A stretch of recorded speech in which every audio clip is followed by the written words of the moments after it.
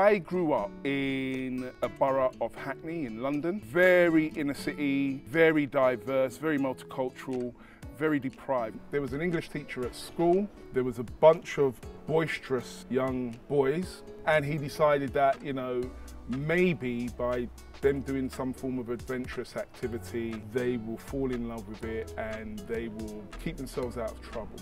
Absolutely loved it. I got in a Wayfarer for the first time, and it was just like, wow, I'm in control of something, and it's me, and it's no one's telling me what to do.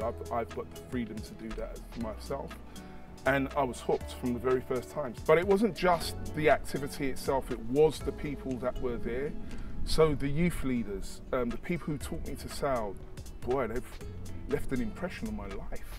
You know, they've changed my life. They've opened up the art of the possible, giving me that latitude and guidance in terms of this activity. But more than that, it gave you guidance in how you were to conduct yourself with inside life, and how you negotiate and meet with people, and how you have relationships. You know, how to adapt, how to be adaptable for things that aren't necessarily going right. These things were all important, all seminal, all what make the person. I had not seen one episode of Race Across the World until my daughter said, we're going to do it. And we got a phone call, we really liked your application, would you mind doing a Zoom call? Done a Zoom call. Would you mind coming down to our production studio to do something to camera? And something to camera. Phone call came to say, oh, we think we might need to let your employers know that you're going to be away for a time. Having that intense, long period of time with my daughter was really special, and that's one of the main reasons for me doing that, because I will never ever get that chance again. Look, I'm not going to lie, I'm a sports person, so I was upset that we didn't come first and we saw other people's names inside there.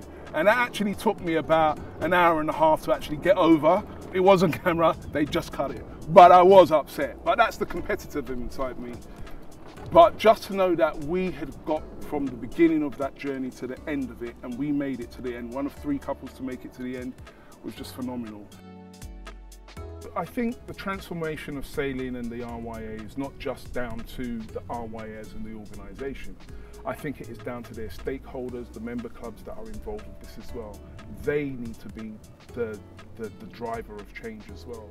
They have got a massive stake within inside this. So if your club is not inclusive, why?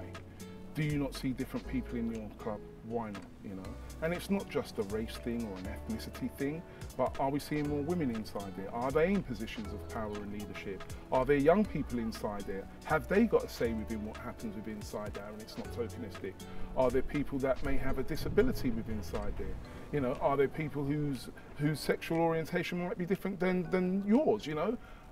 It's about inclusion. It's about getting all of these different people involved with inside the running, the making, the family of what a club is, yeah?